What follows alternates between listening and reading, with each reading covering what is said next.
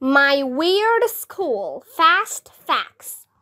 Space, Humans, and Farts. Written by Dan Gutman.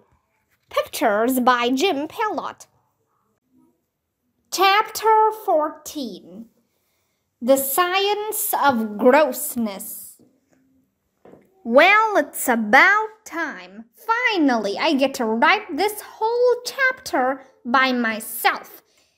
Andrea and her snooty friends don't like it when I talk about pooping and peeing and farting. She thinks it's disgusting.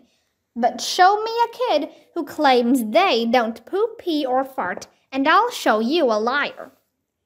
So let's get started. It might be a good idea not to eat anything while you read this chapter. The Science of Farts. When you eat, the food gets broken down in your intestines by bacteria. Some of it is made into hydrogen sulfide gas. And that stuff smells like rotten eggs. Pu. Foods that have a lot of sulfur, like beans or cabbage, make it worse. So does broccoli, Brussels sprouts, and soda. Most people cut the cheese at least 10 times a day. That's a half a quart of gas. Hey, we should find a way to use that gas to power cars and stuff. That would be cool. You could call them fart cars. Farting is nothing to be ashamed of. It's completely natural and everybody does it. Your parents fart even if they don't admit it. Your teacher farts. The Pope farts. Even Andrea farts. Are you finished, Arlo? This is disgusting. Almost. I'd just like to add that your farts smell worse than mine. What? That's not true. It is too. Females have more concentrated hydrogen sulfide in their bodies than males, so their farts smell worse. Go look it up if you don't believe me. You're impossible. The Science of Snot. Every time you take a breath of air through your nose, other stuff gets in there too. Germs, dust, soot, bacteria. Yuck. Remember those little hairs inside your nose?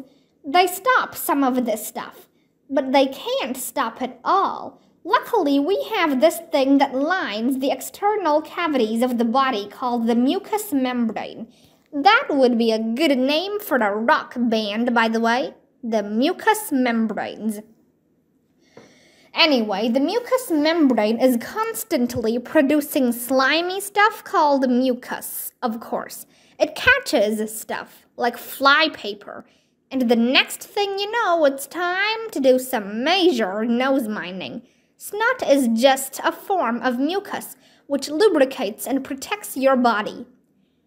I'm really sorry to tell you this, but every day you swallow about a quart of mucus. You're welcome. Isn't the human body wonderful?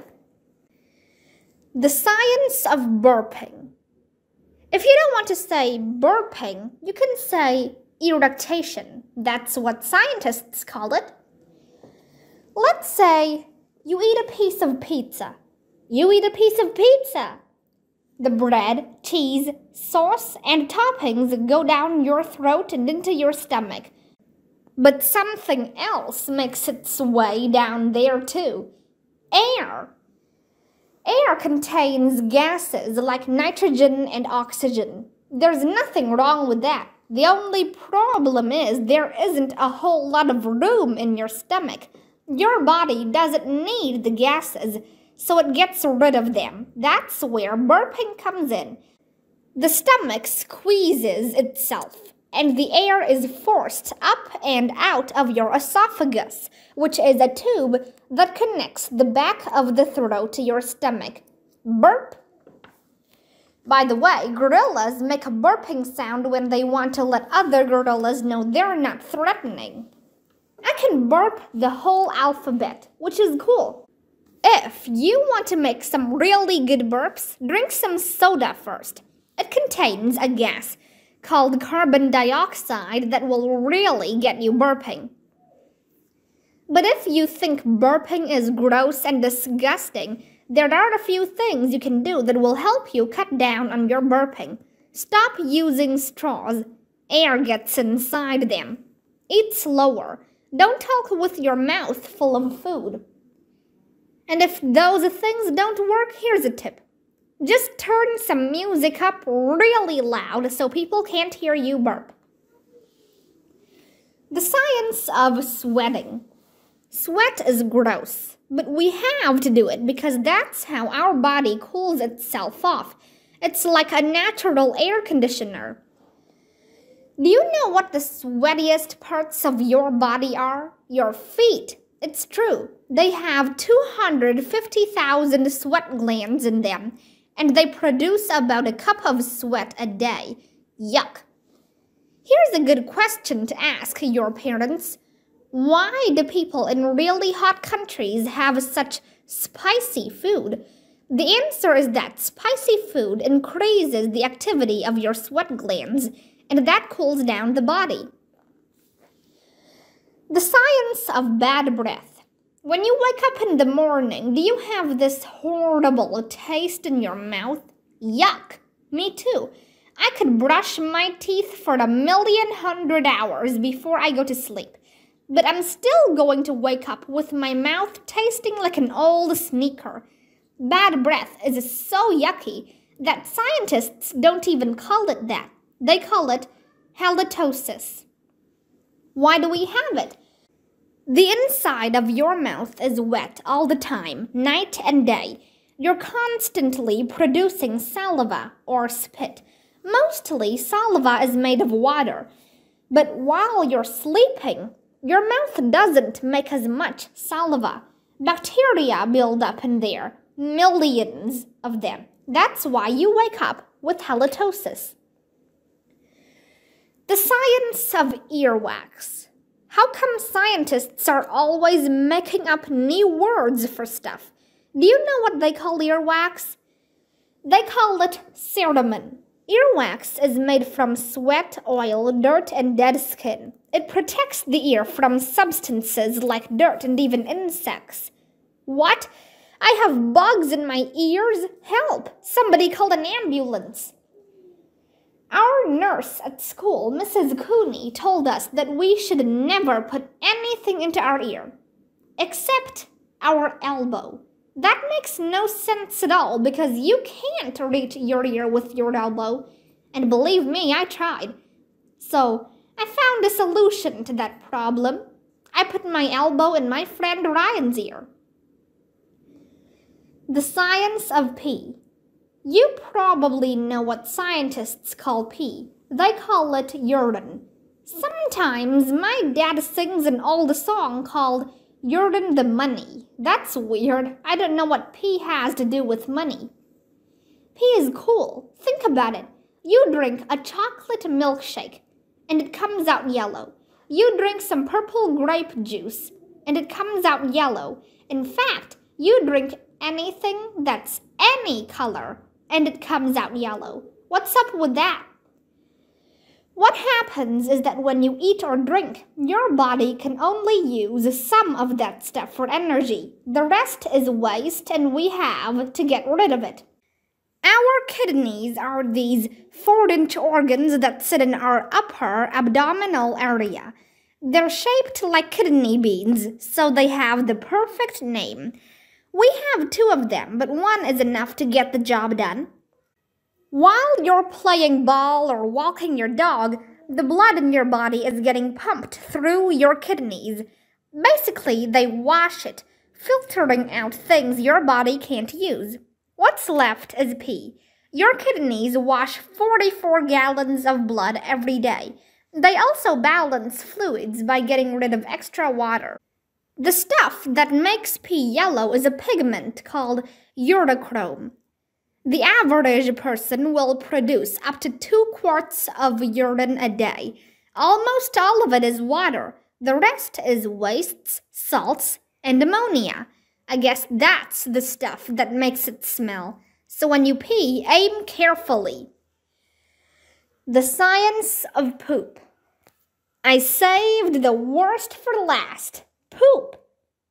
Oh no, here we go. Poop is part of life, Andrea. It's also gross.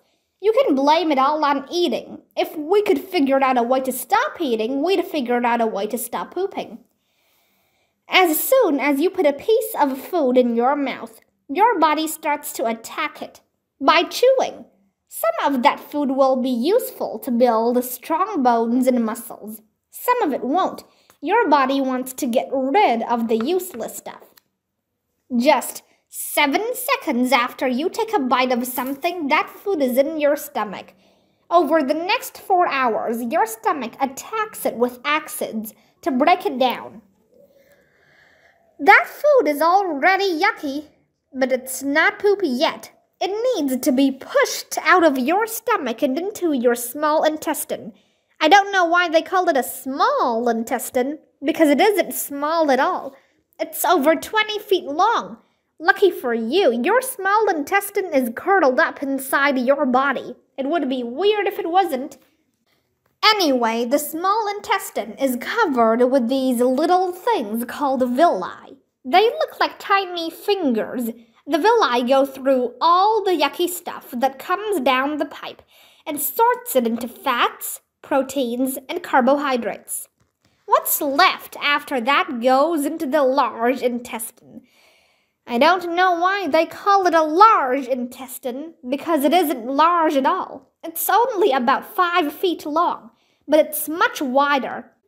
Part of the large intestine is called the colon. It's not like the colon on your computer keyboard, completely different.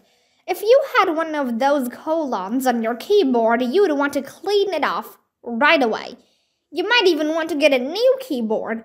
Anyway, the colon absorbs any last water and minerals, and what's left after that is, ta-da, poop. Are you finished talking about poop, Arlo? Almost. The average adult produces about just under a pound of poop every day. You know what that means? It must be somebody's job to weigh poop. Yuck! I feel sorry for that guy. That's why you should go to college. If you don't, you might become a professional poop weigher. The ending. Are you finished talking about poop now, Arlo? Yes, but since you asked, here's one last fast fact for you. A dung beetle eats poop. It's also the world's strongest animal. It can pull more than 1,000 times its own body weight. That's like a person pulling 6 double-decker buses. And we don't spend the whole day eating poop. Okay. Well, I can see you two have learned a lot about science. I still have more questions, Mr. Docker. That's great. I love questions. That's why I became a science teacher in the first place. Fired away. How can we believe anything atoms say if they make up everything? Huh? What? If there's a new moon every month, where does the old one go? How can fish hold their breath for so long underwater? They don't. If corn oil is made from corn and olive oil is made from olives, where does baby oil come from? Wait, what? If you cry underwater, how does anybody know? I never thought about it. If bread is square, why is sandwich meat round? Oh dear, I'm sorry. Look at the time. I have a meeting to get to. How come grown-ups always have meetings to get to whenever I ask them questions? Don't go, Mr. Docker. I have more science questions to ask, too. We haven't even scratched the surface yet. Why would you want to scratch a surface? That could damage the surface. My mom told me that if I scratch the surface of the table in the dining room, I'm in big trouble. That's why we use placemats. I guess there's just too much science to fit in this book. If you can learn about the science of poop, you could learn about the science of anything. You could learn about the science of rocket ships, the science of dinosaurs, the science of fireworks. Hey, I just Googled the science of fireworks. Did you know that there are no true blue fireworks? They still haven't found the right combination of chemicals to make a deep, bright blue when it explodes. I didn't know that. Me neither. Maybe we should have included a chapter 15. Science is really interesting.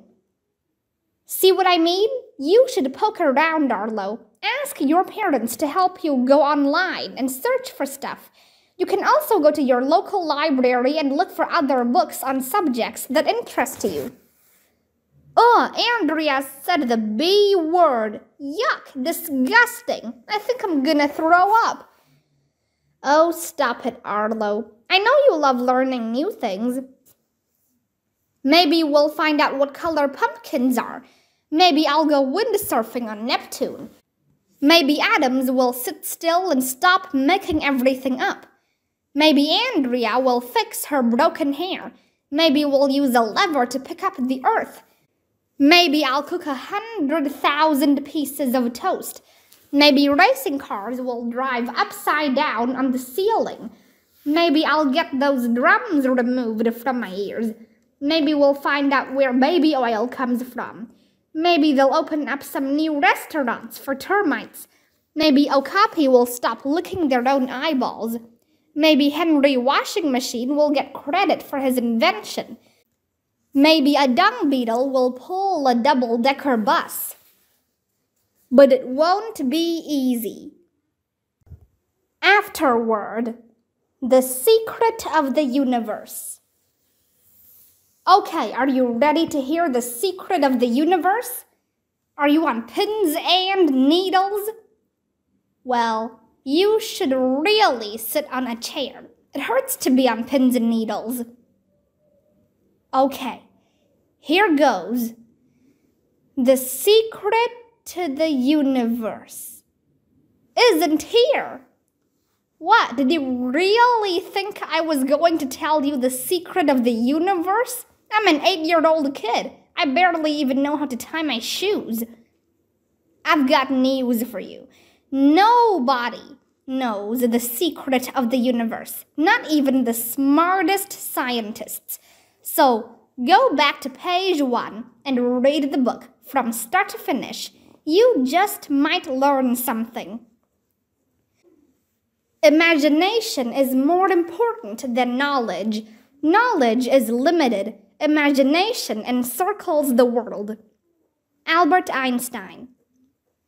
I'm sure the universe is full of intelligent life. It's just been too intelligent to come here. Arthur C. Clarke. Basic research is what I am doing when I don't know what I'm doing. Werner von Braun. If we knew what it was we were doing, it would not be called research, would it? Albert Einstein. The good thing about science is that it's true whether or not you believe in it. Neil deGrasse Tyson. My goal is simple. It is complete understanding of the universe, why it is as it is, and why it exists at all. Stephen Hawking. Life on Earth may be expensive, but it includes an annual free trip around the sun. Seen on a bumper sticker. The science of today is the technology of tomorrow. Edward Teller. The best way to have a good idea is to have a lot of ideas. Linus Pauling. Science never solves a problem without creating 10 more. George Bernard Shaw. Science knows no country, because knowledge belongs to humanity and is the torch which illuminates the world. Louis Pasteur. It is better to know some of the questions than all of the answers. James Thurber. It is the same with people as it is with riding a bike. Only when moving can one comfortably maintain one's balance. Albert Einstein. Let both sides seek to invoke the wonders of science instead of its terrors. Together let us explore the stars, conquer the deserts, eradicate disease, tap the ocean depths, and encourage the arts and commerce. President John F. Kennedy.